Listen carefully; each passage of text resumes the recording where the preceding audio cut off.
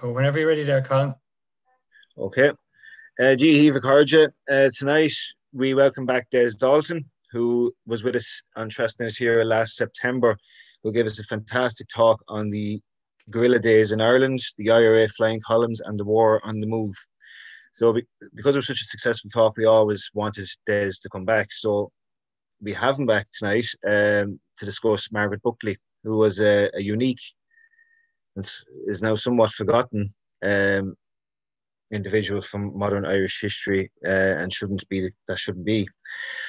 So today, if you were to ask an average Irish person who the first female leader of a political party was, many would incorrectly state Mary Harney from the Progressive Democrats. Des is going to set that straight tonight.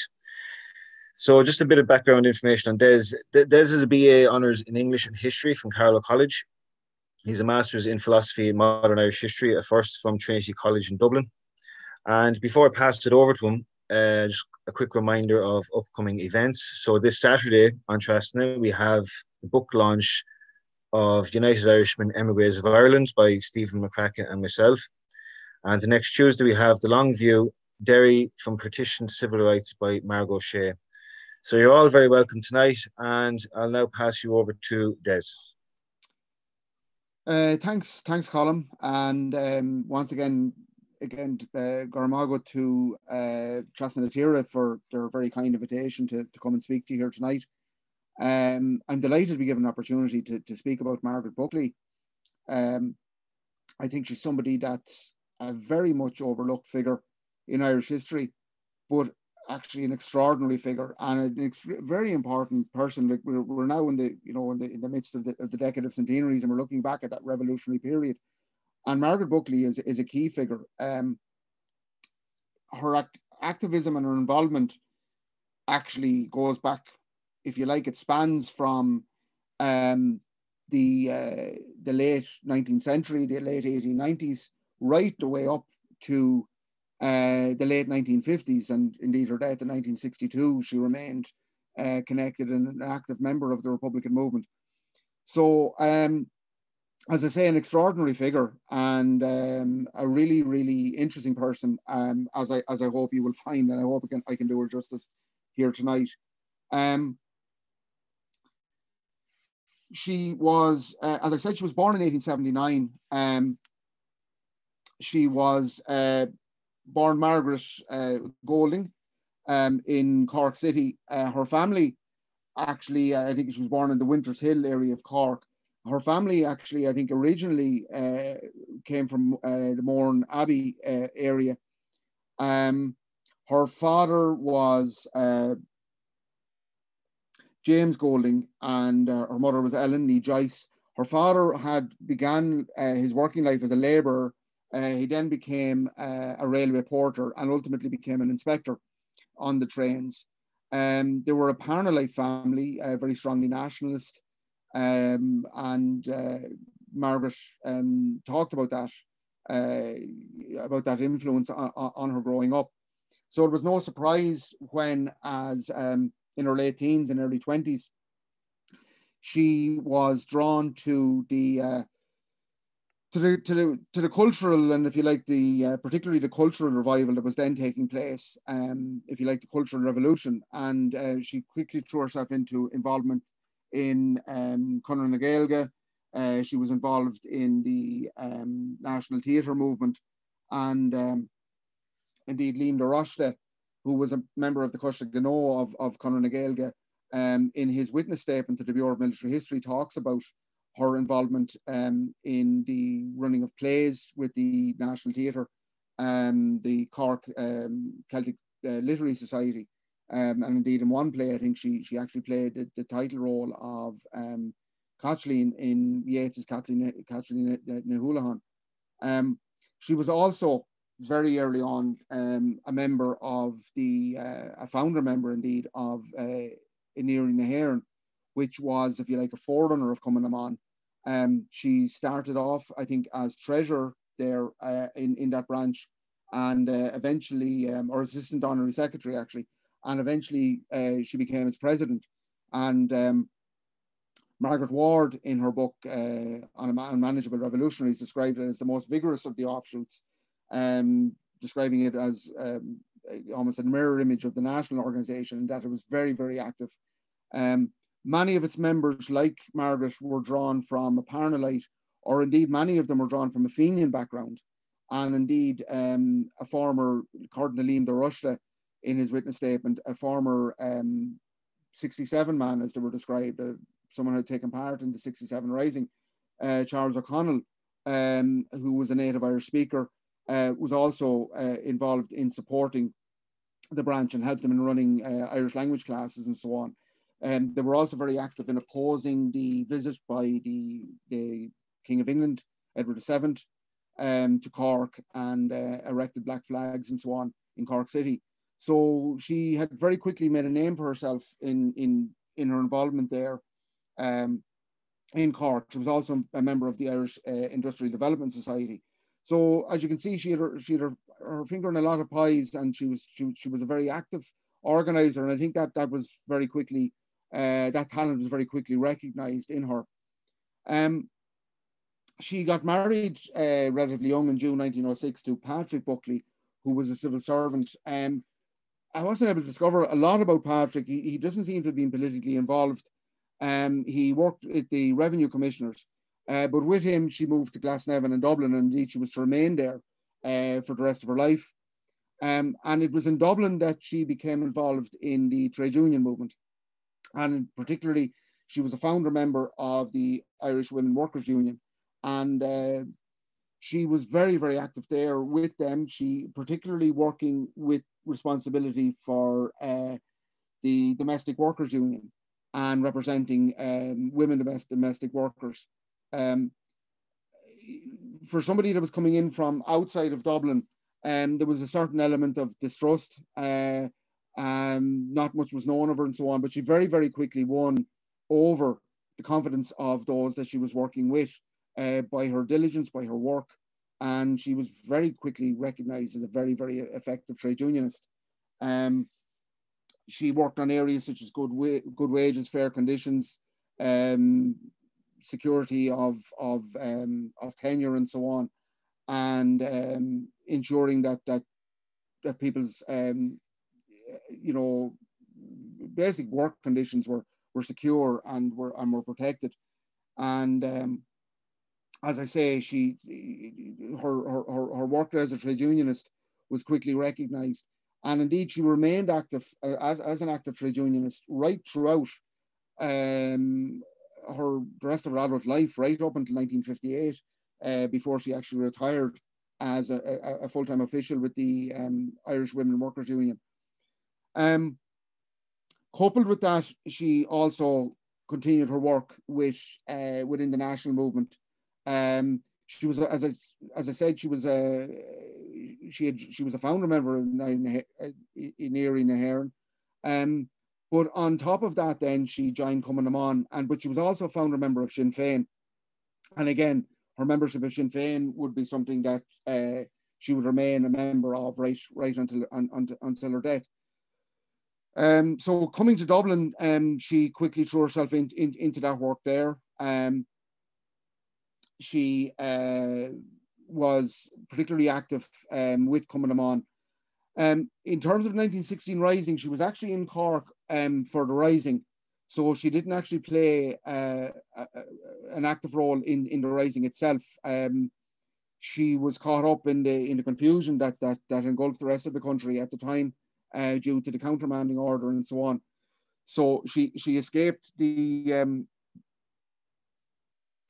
imprisonment in the aftermath of the Rising, but very quickly became part of the general reorganisation of the Republican movement in the immediate aftermath. And again, based back in Dublin, she played a key role in that. During the Tan War, her particular activities were in the area of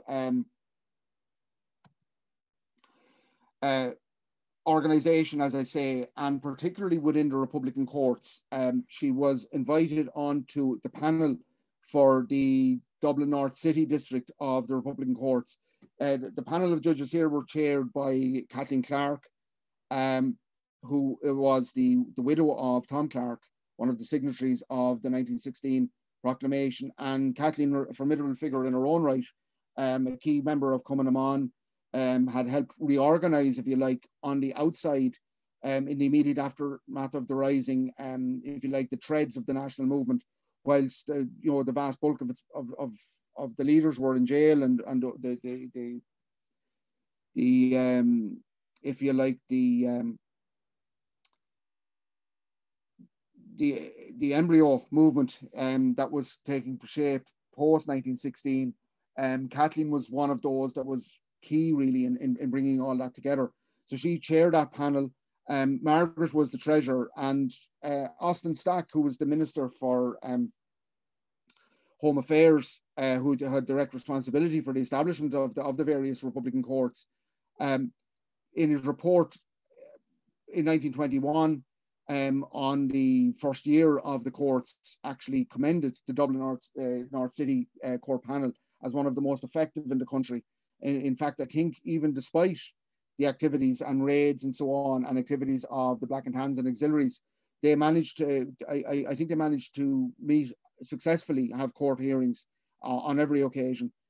Jenny Wise Power was also another judge in this district. So that was a particularly noteworthy role played by Margaret during the Tan War period.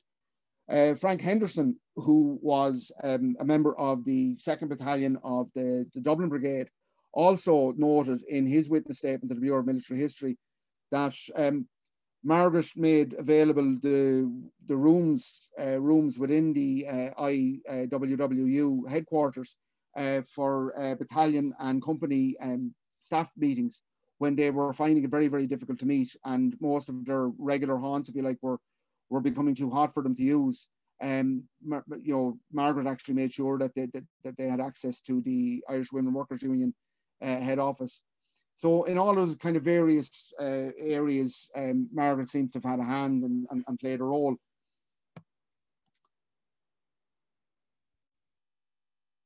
With the passing of the treaty and the approach of civil war, Margaret Buckley, as she was now, she was now also a widow. Her husband had died. Margaret rejected the treaty, along with the vast majority of Cumann na mBan. She would play a very, very active role, particularly in the Civil War,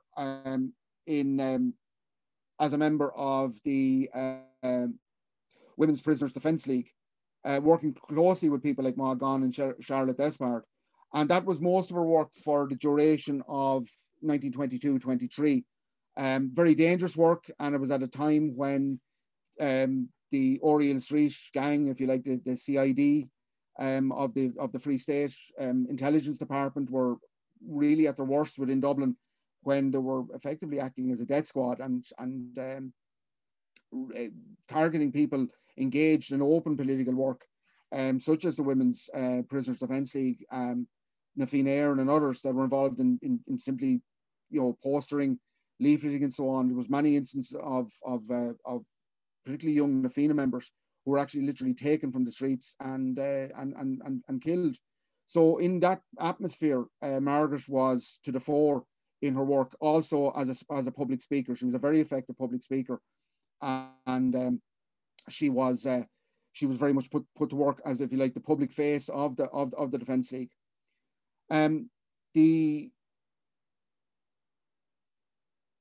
The actual, if you like, the Civil War formally, if you like, came to an end with the Dump Arms Order on April 30th of 1923. But the reality was that, by the IRA, but the reality was that that war really continued on for, someone could argue, the last shots of it were fired in the 1940s. But for all intents and purposes, particularly within Dublin, but indeed in many other parts of the country, the raids, the arrests, the harassment and so on continued unabated. And it was no different in Margaret's experience. And so she was arrested in She was arrested in January, I think it was the 6th of January 1923, and she found herself inside the walls of Mountjoy Prison. And based on her experience here in the jails, she wrote her famous book, The Jangle of the Keys, which was published in 1938. It's one that's definitely due to be, to be reissued and republished in a new edition. It's an extremely rare. I'm privileged to have a copy myself. I know it's an extremely rare volume, and it's one that definitely should be shared with, with a new generation. It's a unique insight, if you like, in many respects. It's a unique prison journal, and it's a great addition, really, to the prison literature of the period, giving, as it does, the perspective of Republican prisoners at the time and women Republican prisoners and their experience and the picture it paints. And it's one that's it's a very bleak picture. The book itself is actually it's an amazing read. It's a social document in many respects, and kind of gives a great insight into the mindset and the thinking of those Republican women of that time. And it's also a social commentary. Margaret, in the book, for instance, comments on the efficacy of prisons as to whether or not prisons actually achieve what they set out to do in terms of correcting a social ill, in terms of acting as a deterrent for those that were engaged in crime. And she comments on the poor condition of many of the ordinary women that are in there, that are there for various criminal offences. And she comments on the kind of the lives of desperation many of them lead, where there are cases where they would be released on a Saturday and are back in again on a Monday.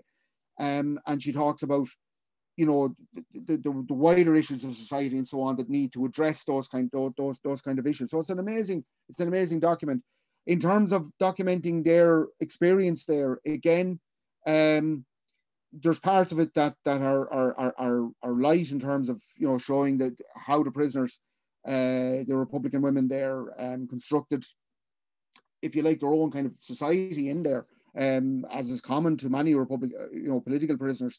They their own hierarchy and their own structures there. Like, for instance, Margaret served, I think, on 2 occasions as the OC of Cumann prisoners, in Mountjoy and then latterly in Kilmainham. She also recounts the brutality that were faced by the women, and in many cases, in many respects, really, it was a war on women. There was a rank brutality experience there on the women prisoners by the Free State. It would vary and would depend particularly often on the attitude taken by those at a senior command level. Like, for instance, in Mountjoy, she said that she found Paddy and O'Keefe to be quite amenable, and they felt they could deal with him. But in the North Dublin Union in particular, and Kilmainham, she describes, for instance, the conditions in Kilmainham, and in her preface, Mary McSweeney also comments on the conditions in Kilmainham as being particularly bad, particularly on the B wing, where Margaret Buckley and most of the other Republican women were held, were absolutely atrocious, and were commented on by a number of outside visiting committees. It was a particularly stark time, and it was a time when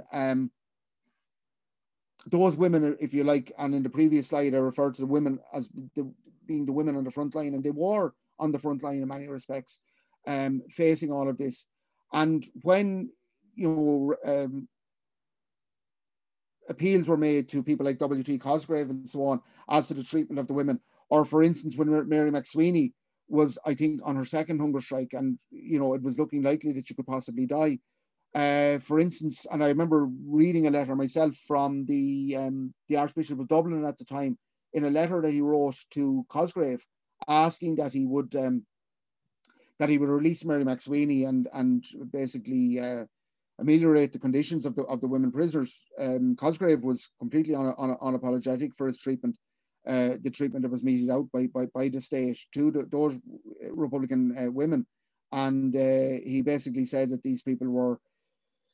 That they were basically, they had stepped outside the norms of society and that they had to be dealt with accordingly. And it's quite brutal, actually, in his assessment of it. And that's reflected, as I said, in the reminiscences of people like Margaret Buckley Leanne Lane, in her recent biography of Dorothy McArdle, likewise describes, for instance, the riots that occurred in Kilmainham, when there was a move made to move the women prisoners there to the North Dublin Union, and effectively to isolate Mary McSweeney on her last hunger strike, and the women refused to be taken. And basically a riot ensued over the course of about 12 hours, and extreme violence was used by the Free State Army on those women there.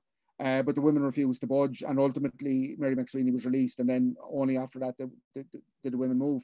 But that was, if you like, the kind of atmosphere that pertained in there. Something else that comes across in Margaret's book is there was even within the women themselves, there was a certain divide between those who felt that everything needed to be fought, every particular condition needed to be fought, and those like Margaret and Dorothy McArdle and others who felt that you chose your battles, that basically in some situations, rather than putting yourself through a state of even more extreme privation, you chose the particular issues that you would fight on and so on. And that's interesting as well. And again, it probably reflects a wider experience of political imprisonment. And, you know, it's something that would come across in other prison memoirs, and indeed the experiences of other Republican prisoners, not only in that decade, but indeed in succeeding decades.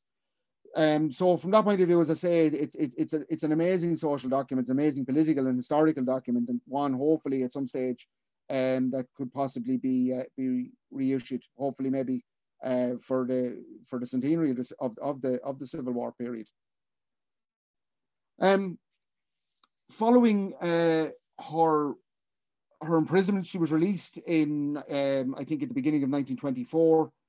She immediately threw herself back into her work with her union and with Sinn Féin. And indeed, this is a period that again, I think is a period that requires, and I think is worthy of much greater study. She was again one of the key players, not initially, but particularly post 1926 within Sinn Féin. She was there witness to the division that occurred with the departure of Eamon de Valera and the formation of Fianna Fáil. Sinn Féin at that time, and it's one of the interesting aspects of the post-Civil War period. I always think that the election result achieved by Sinn Féin actually in that August 1923 election is amazing when you consider the conditions under which it was fought. You know, there was 12,000 Republican prisoners. There was literally, I think there was only one newspaper, the name of it escapes me, I think it was in Mayo, there was only one local newspaper that was avowedly anti-treaty. All of the rest of the media, and it was all print media obviously at that time, were avowedly pro-treaty. There was ongoing harassment of Republican activists on the streets, as I say, ongoing imprisonment. De Valera, the president of Sinn Féin, was actually arrested while addressing an election rally on the eve of the election in Ennis in August of 1923. And despite all of that, Sinn Féin got a very, very creditable voter turn in that election. I think in 1924, there was, I think Sinn Féin had something like 1,000 coming throughout the country, and was, as well as being organised in Glasgow and in London, and indeed in other parts of Britain. However, within Sinn Féin at that point, there was, if you like, fault lines beginning to appear. De Valera was making it very, very clear, and had done so in a number of interviews, that the issue of entering Leinster House, the Southern Irish Parliament, was not so much a matter of principle, but rather a matter of numbers, in terms of if Sinn Féin would be in a position to take a majority position, and obviously regarding the taking of the oath of allegiance, which was required of all those who were taking their seats in the Leinster House Parliament. That contrasted with people like J.J. O'Kelly, Brian O'Higgins, Margaret Buckley herself, who Count Plunkett and other senior members of Sinn Féin, who obviously would see the oath as merely a byproduct of what was to them an illegitimate assembly. For them, the second Dáil continued to represent the legitimate parliament of the Irish Republic and the legitimate government. And indeed, De Valera continued to sit as president of that republic and claimed that title. But as I say, the fault lines were there. People like De Valera, Lemass, Sean McEntee and others, and within the IRA, Frank Aiken, who was chief of staff, were definitely moving away from, if you like, that more fundamentalist Republican position. In November 1925, at the IRA's convention, the IRA withdrew its support from the Second Dáil in what was quite a significant move, but also significantly, they removed Frank Aiken as Chief of Staff, replacing him with Andy Cooney, and then latterly Moss Toomey. That was an interesting development itself, but it further isolated Sinn Féin and the Second Dáil, so that in the early, I think it was in January 1926, De Valera announced that he was going to seek a special Ardèche of Sinn Féin, in which he was going to seek the approval of Sinn Féin to take seats in Leinster House, provided that the oath did not need to be taken. He actually lost that vote. There had been a resolution actually had come forward from the Cahersiveen Common, just actually to the previous year's Ardèche, which again had bound Sinn Féin to its allegiance to the Second Dáil and to rejecting any recognition of the Free State Parliament. However, De Valera narrowly lost the vote on that, and he immediately resigned as president of Sinn Féin. And within weeks, he and those who supported him had withdrawn and had established Fianna Fáil. What was left in Sinn Féin at that stage, there was still a sizable organisation, but funds were a major issue and would be a major issue for the Sinn Féin organisation. And indeed, in terms of through the courts as well, that's something I'll come to, maybe I'll touch on maybe just a little bit later. And it would be something that Margaret Buckley herself would play a key role in. In this situation, as I say, post De Valera, Margaret Buckley was one of those thrown into positions of leadership, and you increasingly see her name connected with Sinn Féin in terms of public positions and so on, as a public speaker. Father Michael O'Flanagan, who was another one of the key players at the time, along with Mary McSweeney, O'Flanagan established a bureau of speakers, of public speakers, their most effective public speakers, and Margaret Buckley was one of those. So she had very much became the public face of Sinn Féin at that time, or one of the public faces. You would also see at that time, as attempts were made to bring about a kind of a unity, and this is, and again, one of the striking elements or aspects of republicanism at this time was its fragmentation, in that Sinn Féin, Cumann na mBan, and the IRA were at that point quite separated. Cumann na mBan and Sinn Féin were still at a much closer relationship, and were tied still very much to the Second Dáil and their allegiance to the Second Dáil, whereas the IRA at that point had broken away and was kind of hovering, if you like, between the two, and also paralleling to a degree with Fianna Fáil. There were a number of attempts made to rectify that, and for instance, Choral in the Public that was set up as a kind of a platform within, or if you like, an umbrella under which the three principal organisations of the Republican movement could continue to work together. And you would find increasingly Margaret Buckley was sitting on those delegations that would come representing Sinn Féin in negotiations with the IRA and with Cumann na mBan and so on. With the coming to power of Fianna Fáil in 1932, again, the pressure continued to mount on Sinn Féin and the other Republican organisations as well, particularly with the passing of the Military Pensions Act in 1934. There had been military pensions from 1924, but they were only applicable to those who had supported the treaty. De Valera recognised that, and he also recognised it as a means, if you like, to consolidate his own position by, if you like, bringing more and more people under the umbrella of the state.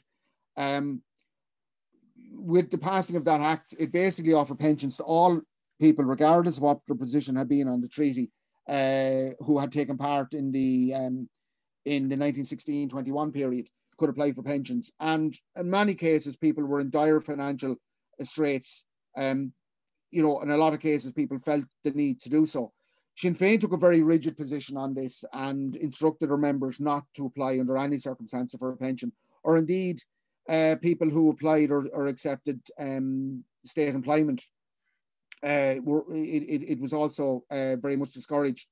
Cumann na mBan took a more flexible position on it, but as Margaret Ward pointed out, even those members of Cumann na mBan who, due to financial pressures, applied for a pension, Many of them felt guilty and felt compromised having done so and just simply drifted away from active membership. The IRA also took a rigid position on it. Margaret Buckley's own position on it was, according to her nephew Seamus Goulding, himself was interned in the Curragh during the 1940s as a member of the IRA. He said that her view on it was much more flexible and that she was willing to appreciate the very real situations that would face people in terms of, providing for families and so on, and that she was willing to be, much more flexible on that. But despite that, it created huge tensions within Sinn Féin. For instance, Father Michael O'Flanagan had secured a position with the Department of Education, whereby he was entrusted with the task of drafting and bringing together school books for primary school children. And there was moves particularly led by Mary McSweeney to have him removed as president on this. Now, this was twice rejected, and on the second occasion, Mary McSweeney actually resigned from Sinn Féin because of this issue. So, if you like, you can see the tensions that were there all the time within Sinn Féin and within the wider Republican movement due to these various pulls. So that by 1937, Sinn Féin was finding itself increasingly isolated, even within the wider Republican family, if you like, because in 1934, Cumann had withdrawn its allegiance from the Second Dáil,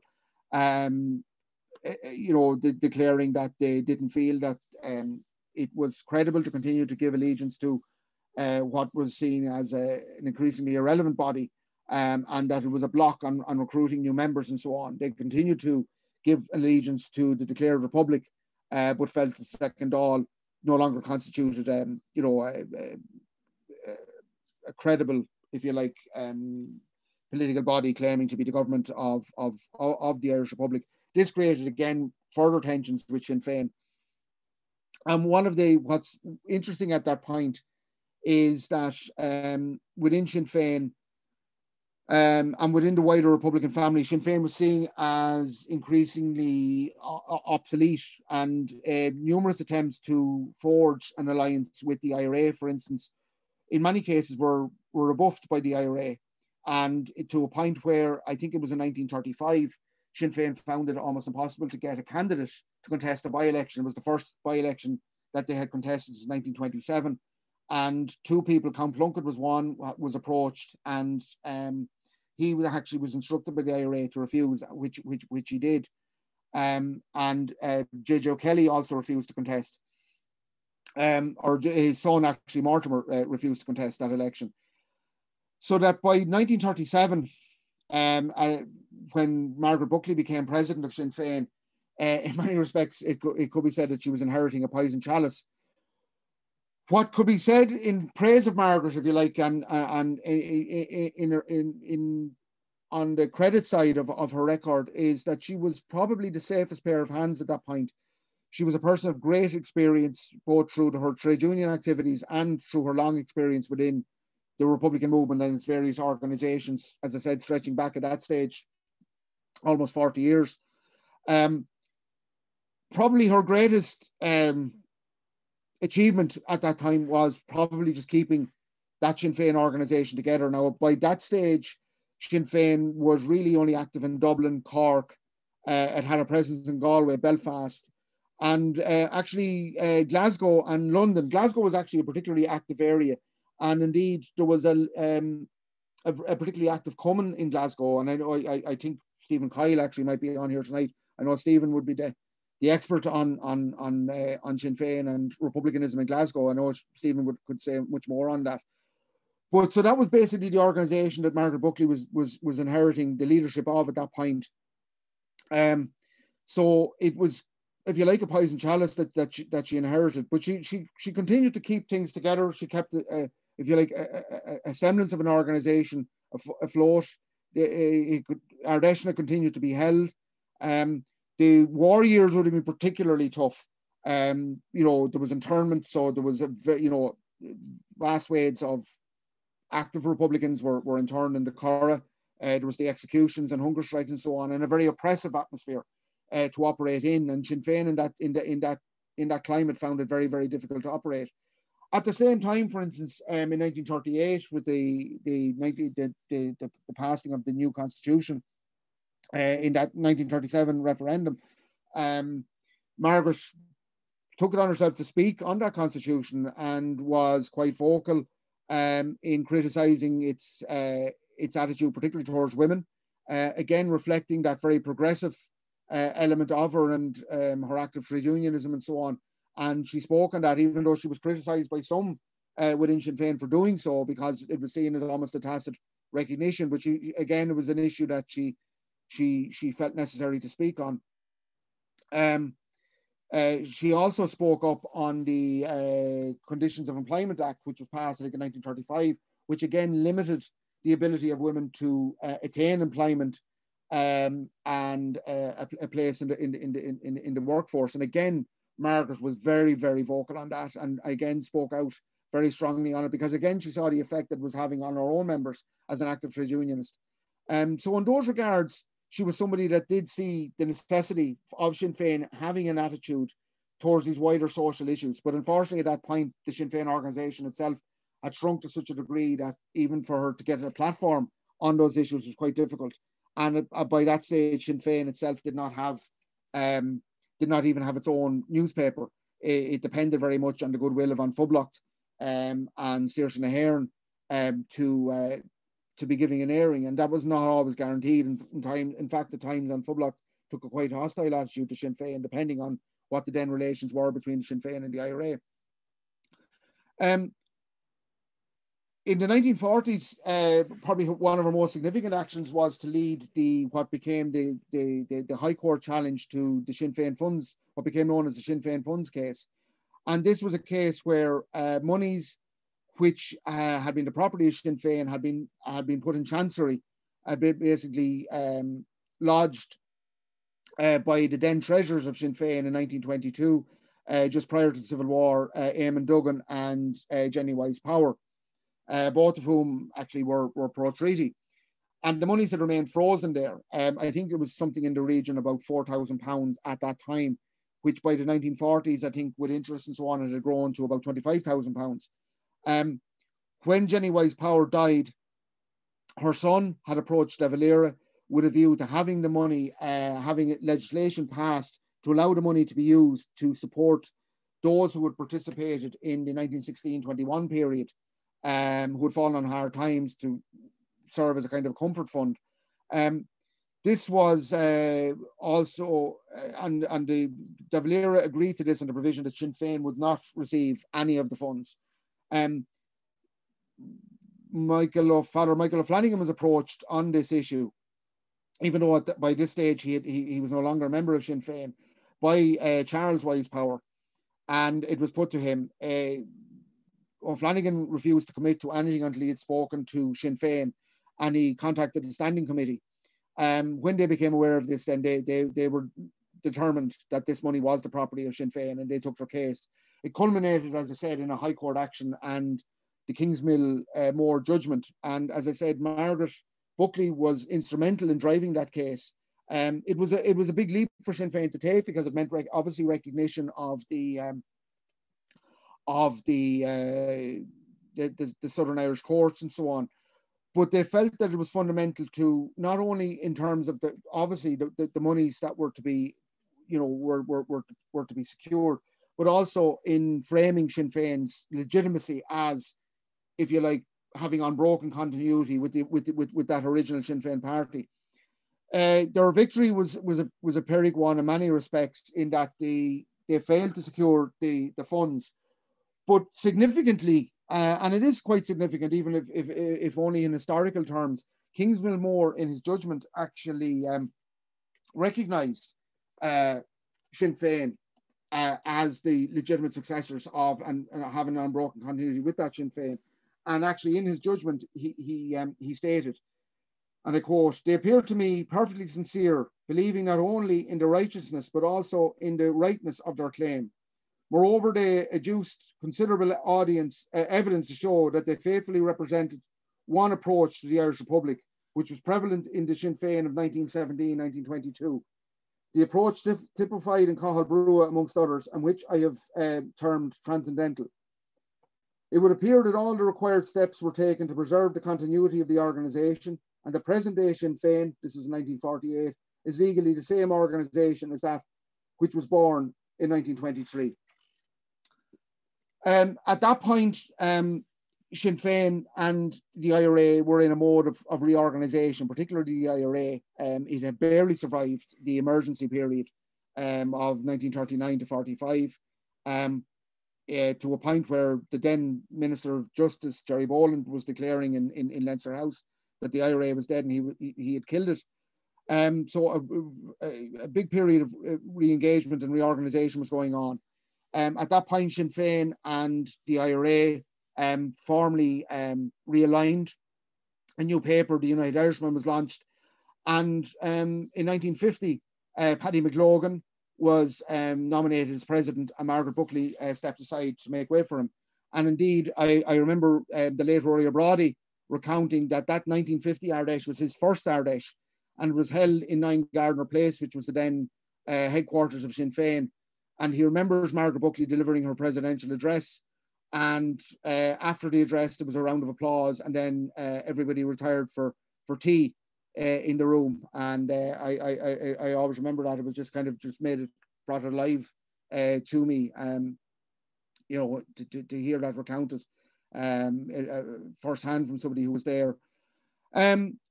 Following that, Margaret remained as a vice president of Sinn Féin, and her last significant action, if you like, she continued to work actively within Sinn Féin and also within her union, was in 1957, when the entire Ard Comhairle of Sinn Féin, with the exception of Margaret, was interned.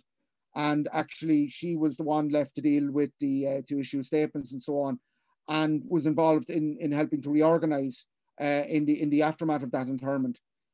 So, as you can see, from the late 1890s right up until the late 1950s, Margaret remained a very active Republican. She died in July 1962, I think the 24th of July. And she was buried back in her native Cork in St. Finbar Cemetery.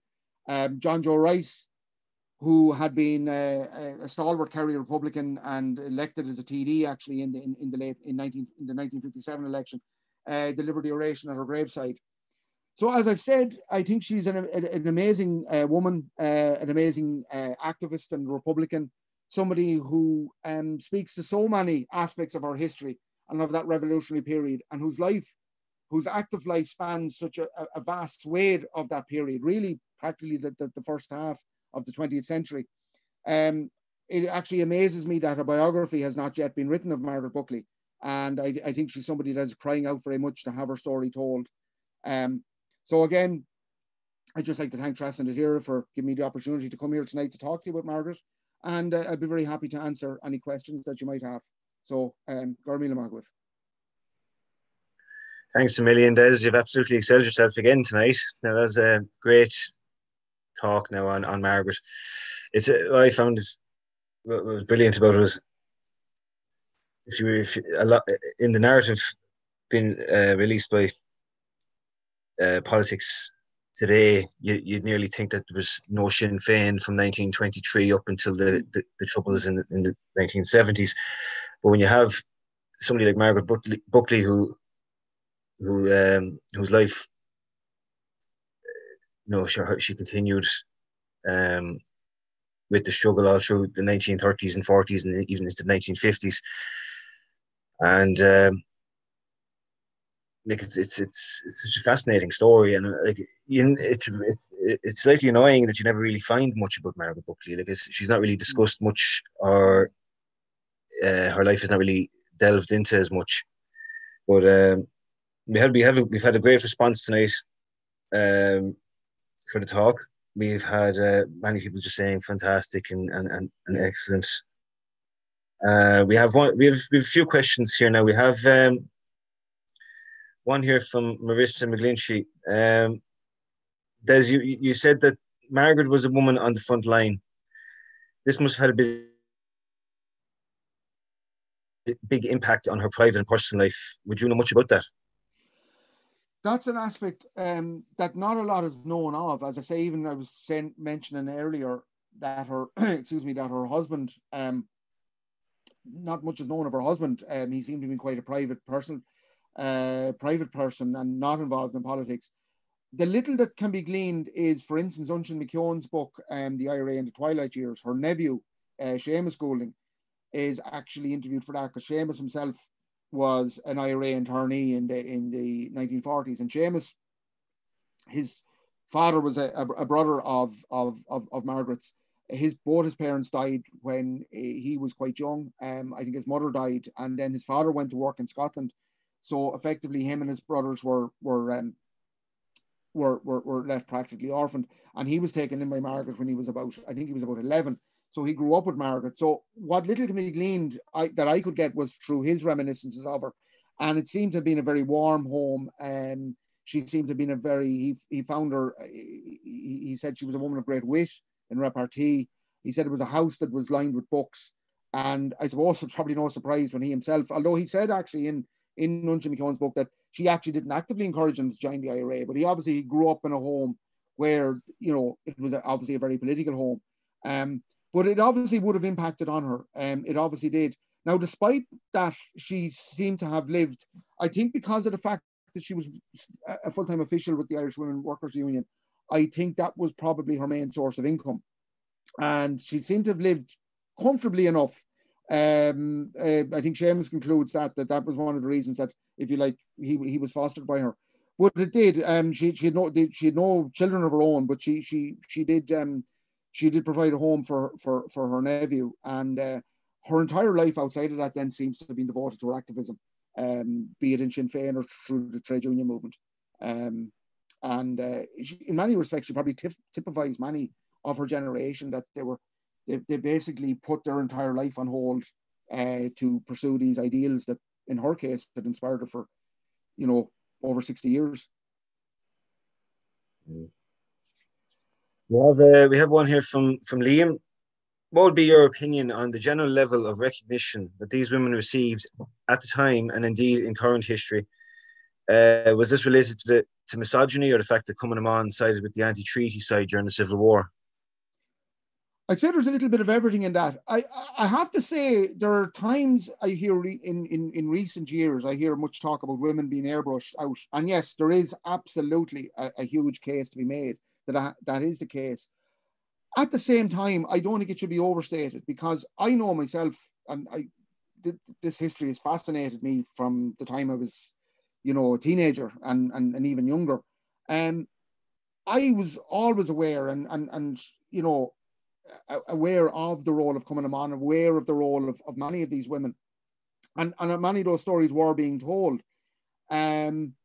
I do think that has greatly improved, and I think particularly with things like the Bureau of Military History, and particularly the pension, the military pension records coming out, I think there are stories there now that are emerging that were previously lost, and I do think that particularly female voices are being heard now in a way that they hadn't been. If you like, all the big memoirs were written by the men, and so on. But at the same time, there were stories coming forward. Regarding, I think Liam's point is valid as well, regarding the women's attitude to the treaty. And I think that's reflected particularly in the new state. Like, for instance, and I referred to it earlier, that Margaret was a judge in the Republican courts. After 1922, when the Republican courts were basically disbanded by the new state, the first woman judge wasn't appointed. I think it's something like I think it was the 1970s. Women couldn't even serve on a jury until the early 1960s. So, you know, you talk about moving forward. The new state actually moved back on many of the advances that were made by, if you like, that republic that existed, if you like, between 1916 and 22. And particularly the role played by the women in opposing the treaty. Yes, I do think the new state were very, very suspicious of politically active, politically articulate women like Margaret Buckley, like Mary McSweeney, like Hannah Sheehy-Skeffington, Dorothy McArdle, all of these people. And that was even carried over by De Valera, and is reflected in the 1937 Constitution. So I think, yes, it was difficult from that point of view for those women to have their voices heard. Funnily enough, I think within republicanism, I think those women were acknowledged much more widely. But I think absolutely. I think in recent years, thankfully, I think a wider audience is being found now for their narrative, and their narrative is being told, and their story is being is being heard now in a way that it hasn't been. We have Stephen Coyle here, who was watching. Another great talk, Des. I agree that it would be fantastic to see the Jangle of the Keys reissued. He said he's been trying to get a copy for years without any success. So hopefully, who would actually have the copyright for the book? I wonder. I don't know, because it's 1938 it was published. I know it was James Duffy were the publishers. I'm not sure what the actual laws on that are. I know there's a period of time. Is it something like? I think it's something like 80 years or something like that. I think it expires, or maybe it's less. I wouldn't be an expert on that, but I think it's definitely something that could be explored. I would suspect that the copyright at this point might be, might now be open. But definitely, failing that, definitely contact should be made with some members of the Golding family or whatever to see if it would be possible to have it reissued, because I think it's really a very valuable historical document. I think it's definitely one that a new generation should have access to. And I agree with Stephen. It's I was extremely lucky. I actually just happened to pick that up at a book fair at the Mansion House many years ago, and because I know that I was even talking to people I remember when I was in Trinity, I remember a girl there. She was doing her masters on women political activists in the 1940s, and she was finding it extremely difficult, even within libraries, to access a copy of the Jangle of the Keys. We have another one here from Liam. How was Margaret treated by others within the party when it was so unusual for a female to have such a position at that time? Well, I think the fact that she was elected president shows the respect, and she retained that position. I think that's actually one of the amazing things about that Sinn Féin organization. At that time, there's a stereotype, if you like, particularly of that very traditional Republican, if you like, those really doctrinaire Republicans, people like, be it Brian O'Higgins or whatever, is that they were very conservative and so on, and particularly that particular, if you like, rump of Republicanism. But yet that Sinn Féin organisation, the amount of very strong, powerful, articulate women that were there, Mary McSweeney foremost amongst them, Kathleen Brua, Hannah Sheehy Skeffington for a period, and she's sided with Fianna Fáil. So there was quite strong women there, and Margaret was there amongst those, and they played quite a key role there. So I think, as I say, sometimes that stereotype of that subservient role of women, it wasn't reflect. I think that's actually in ways where, going back to what I was saying earlier, there's almost a dichotomy between the attitude of the state and the attitude within, we'll say, groups like Sinn Féin or within the wider Republican movement. I think these were women that were more than confident and more than capable of standing up for themselves and having their voice heard there. So yeah, I think she was a person held with great respect. And even just looking at reports of her funeral at the time she died, that's reflected very much in the attendance and the representation there from a wide variety of society, not just even from Republicans. So yeah, I think she was a woman of held in high regard. We've got one here from Patrick Kilfeather. Did you have an opportunity to examine the pension files to see if Margaret applied, and did she receive the maximum possible recognition for her service? But during I looked now definitively. I can't say that she didn't apply. I couldn't find her. Now that doesn't mean she didn't, because I know there's a lot of it still to be digitized. So there's a possibility her name doesn't come up at the moment. As I said, I can't definitively say that she didn't. Unfortunately, due to present circumstances, I can't travel to the military archives, ideally. But I don't. I suspect myself that she didn't. I know there were many who did, and there are many. It's one of the things with the pension files when you go on there. It's actually surprising sometimes the names that will come up, and I think it's unfair to judge, because ultimately, the economic circumstances that face people at given times, it's perfectly understandable that people would have applied. But as I say, I don't think Margaret, my sense is that she didn't. I haven't found evidence that she has. But as I say, my own sense is that I don't think she did. such a fascinating period. Like all the 1930s and 40s, like as what I mentioned earlier, like it's not generally known, and like I definitely have to ask you to come back again in the future. Like we'll maybe discuss the second all and like so That's many. yeah, absolutely. I think it's a hugely fascinating period, and you know, I think one of the points, and Brian Murphy in his book, Patrick Pearse, The Lost Republican Ideal, and I think Buyer Bell also says it in the Secret Army, that again the perception was that the brightest and the best went with De Valera, if you like, in 1926, and that what was left behind were these very doctrinaire, quite average, kind of middle ranking kind of people. And that's not the case. These were people of great intellect, great ability. You can name them out as we've named them there. You know, Dorothy McArdle, Margaret Buckley, um, you know, people like Moss Toomey, Pater O'Donnell, Frank Ryan. I mean, these were, you know, I think as Buyer Bell puts it, these were people that would have graced any government and would have invigorated any national government. I mean, there were people of massive ability. So I think, yeah, absolutely, Colm. I think it's a period that's fascinating, and there's so many more layers of it to be explored. Yeah. Definitely be asking you to come back for that nowadays. Okay, We have no more questions for you to ask for me to ask you now. So should we wrap it up now? We're on an hour, we're on the hour now. So on behalf of Trustnet here, thanks once again for Des for coming on to give us another great talk. And we have a few more talks coming up. I've mentioned them already. So thanks once again, Des. We'll finish it up here now. Lovely. Thank you. Thanks, everyone. Thank you.